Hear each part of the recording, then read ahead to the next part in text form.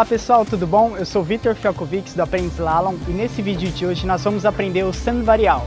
A gente pegou como referência o movimento do Gonzalo Cobo e trouxemos aqui para você. E a gente recomenda que vocês roqueiem o patins para facilitar no aprendizado, né? E também para facilitar na fluidez da movimentação nos cones.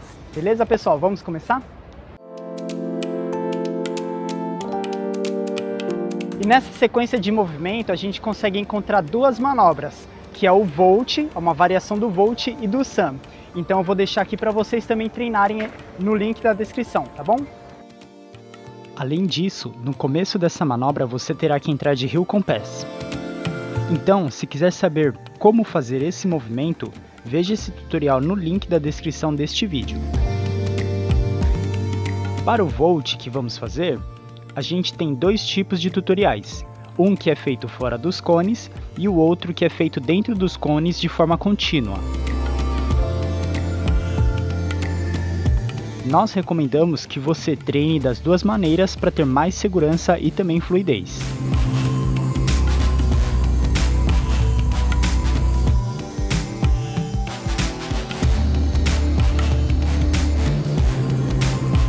No primeiro passo, vamos fazer uma parte da manobra do Sun.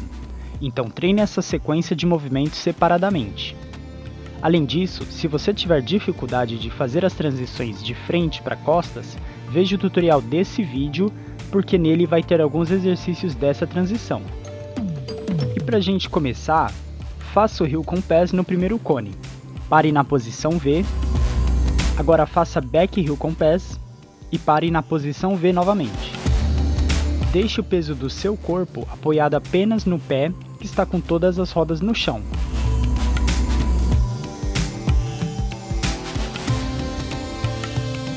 Agora, segundo passo, faça o Volt cruzando o primeiro cone e vire ligeiramente o pé para cruzar também o próximo cone.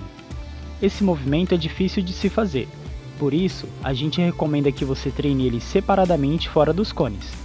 Uma dica para facilitar nessa transição é apoiar o peso do seu corpo na última roda do patins para poder virar ele corretamente. Para melhorar a fluidez dessa variação de Volt, faça o movimento dele continuamente na fileira dos cones, assim como no vídeo. No terceiro passo, foque na sua postura. Mantenha os braços abertos para auxiliar no equilíbrio. Lembre-se de flexionar os joelhos para facilitar na movimentação e nas trocas de posição. Além disso, tome cuidado para não baixar a sua cabeça, pois isso pode fazer com que você perca a noção de equilíbrio ou facilitar na sua queda assim que perder o equilíbrio.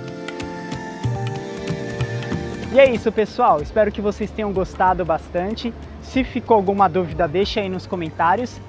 Se vocês tiverem sugestão de vídeos também deixem aí, curtam, compartilhem. E é isso aí pessoal, obrigado, valeu!